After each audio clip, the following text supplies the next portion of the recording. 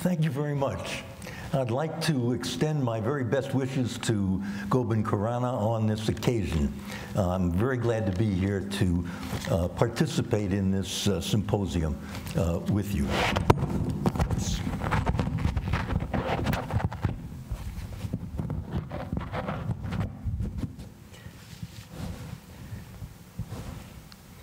This picture, which you've seen before, good, thank you. This picture, which you've seen before, was taken in Stockholm in 1968. It's Gobind Khurana, Bob Holly, and myself.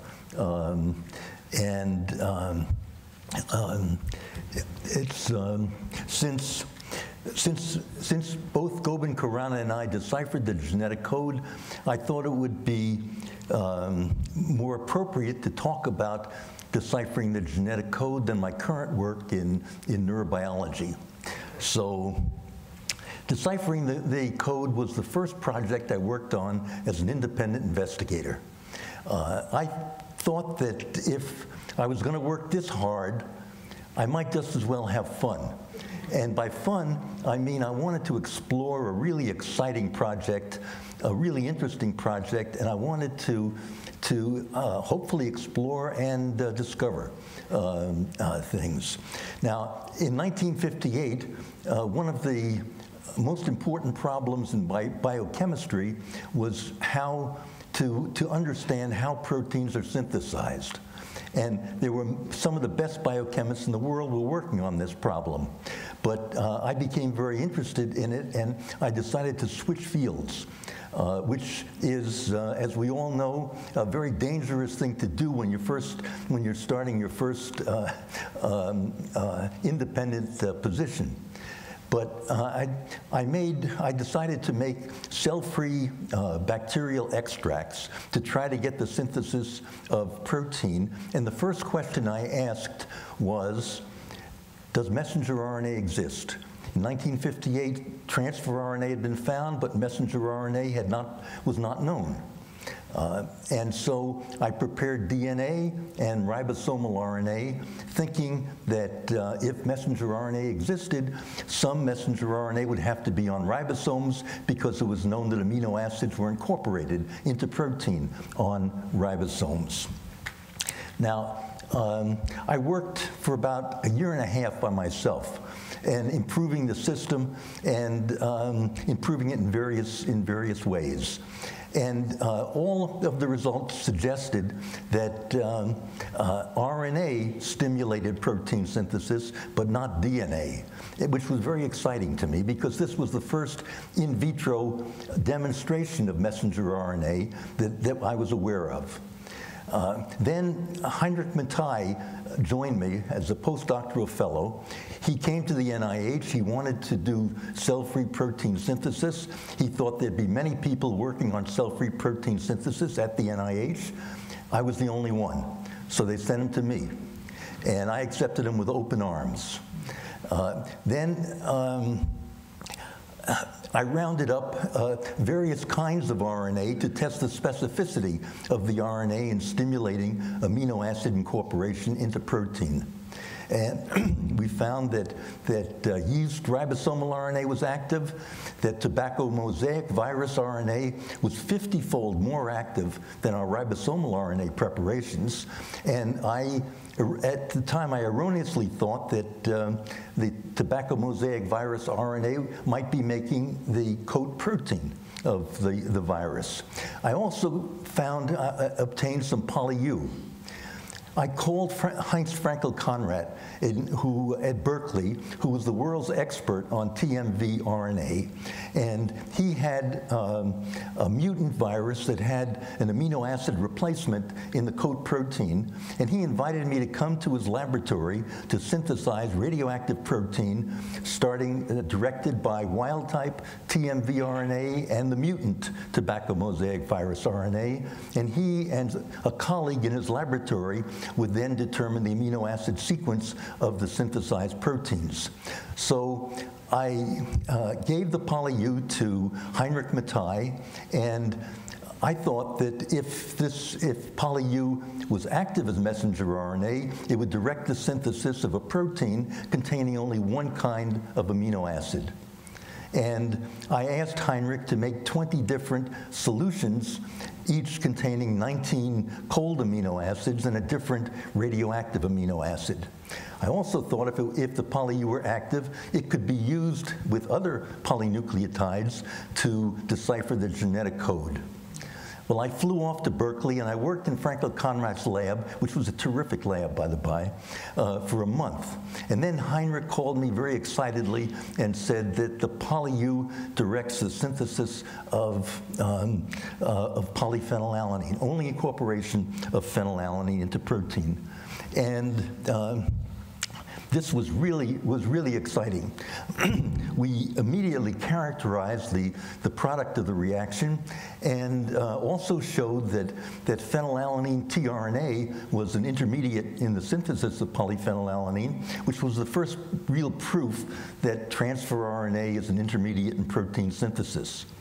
We also showed that single-stranded poly-U was active as a template, but not double or triple-stranded poly-U poly-A helices, which was the first RNA antisense experiment.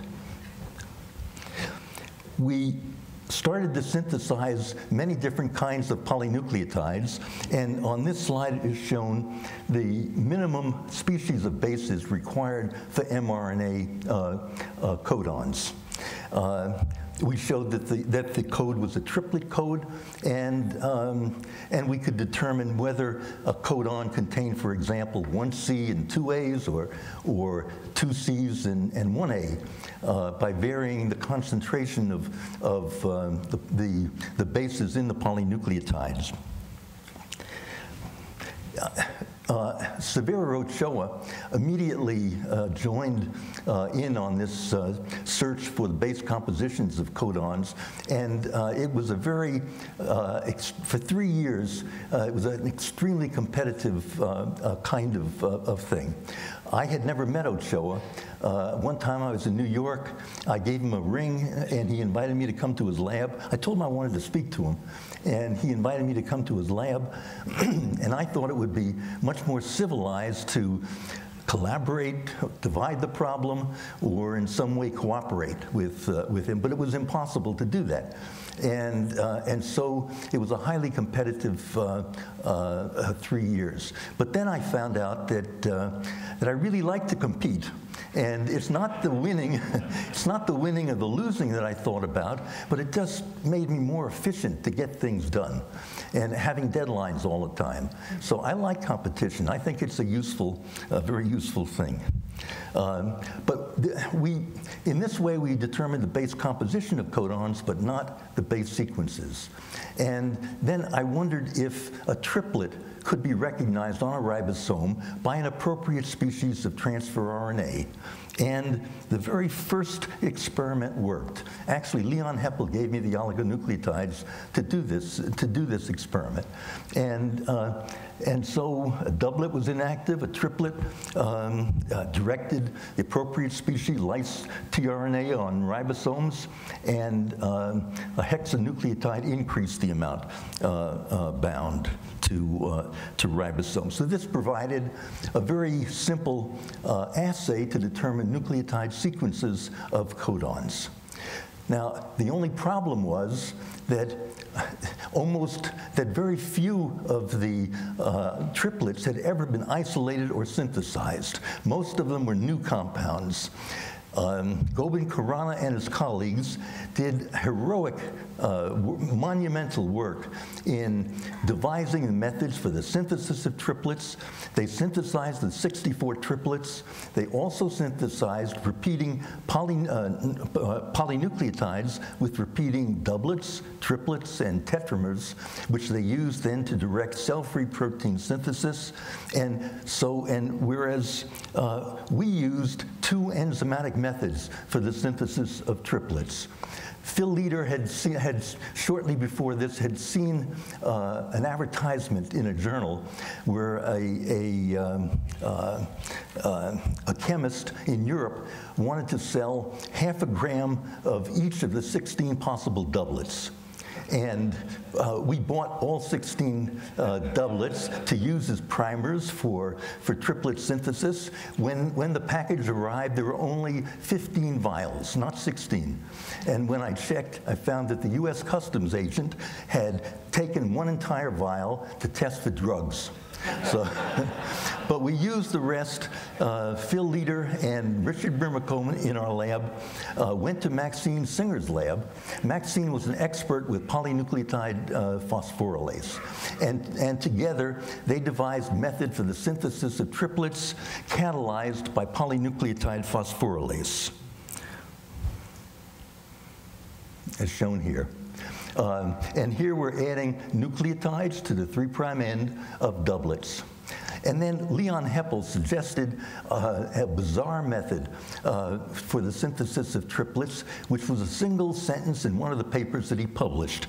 He found that pancreatic ribonuclease A would catalyze the synthesis of cytidine or uridine 2', 3' cyclic phosphate, which would, in the presence of 30% methanol, would be added to the 5' end of doublets. So we used both of these methods to synthesize triplets and higher homologs, which we could then purify together. And so between the Carano lab and our lab, we identified the nucleotide sequences of the RNA codons. Now, we found, very almost immediately that that the third base position in a triplet varied in a very systematic way. Marker and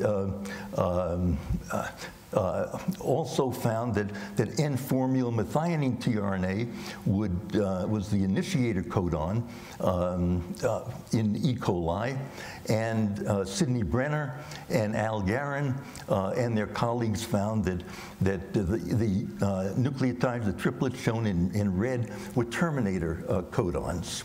There's the order of amino acids in the code is not a random order, and that became very apparent. For example, the amino acids with similar side chains, such as aspartic acid and glutamic acid, are coded by similar codons. Look at asparagine and glutamine, for example. Most hydrophobic amino acids have U as a central nucleotide, whereas hydrophilic amino acids have A as the central codon. This problem has never been fully explained. I think that maybe early in the evolution of the code, that perhaps the codon,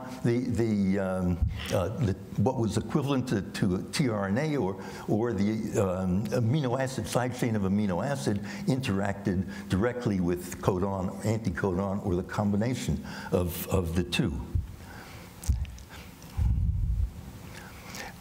When we purified transfer RNA species, we found that some species of transfer RNA would recognize only G in the third position. Others would recognize a single species of transfer RNA, U or C, still others, A or G. And Bob Holly gave us some of his yeast alanine transfer RNA, which he had sequenced, determined it was the first biologically active nucleic acid that was sequenced. And we showed that it recognized GCU, GCC, and GCA. And the base that recognized the three alternative bases in alanine codons was inosine. And many people have shown that trace bases in the anticodon or next to the anticodon are responsible for the what Crick called wobble. Now, after we had deciphered the genetic code of E. coli, we asked, is the code universal? And we determined the code in xenopus, an amphibian, and the code in guinea pig liver, and found that they were essentially identical. And so the code has been conserved during evolution. But others have found since then that some organisms have small changes in the code. There are dialects in the code. Also, mitochondria have changes in the code. Now, mitochondrial DNA only directs the synthesis of 10 to 13 proteins. So a change in the code in mitochondria that will still be allow the mitochondria to be functional, it may be tolerated, whereas if that same change were to occur and be applied to the many thousands of proteins that the cell synthesizes, it might very well be lethal. So the code is a standard code, although there are some modifications in the code that have been found. Later, the 21st and 22nd amino acids were found. Selenocysteine, which is coded by a terminator codon UGA if the messenger RNA has a stem loop structure in the 3' position, which is recognized by 1 or 2 proteins. And pyrrolysine, which is found only in a few primitive bacteria and which is coded for by the terminator codon UAG. And the summary, these results suggest that the genetic code appeared very early during biological evolution, that all forms of life on Earth use the same or very similar genetic codes, that all forms of life on Earth descended from a common ancestor, and thus we're all related to one another. And by enabling the construction of progeny, the genetic code and DNA are used to solve the problem of biological time. Thank you very much, and my best wishes to Govind Khurana.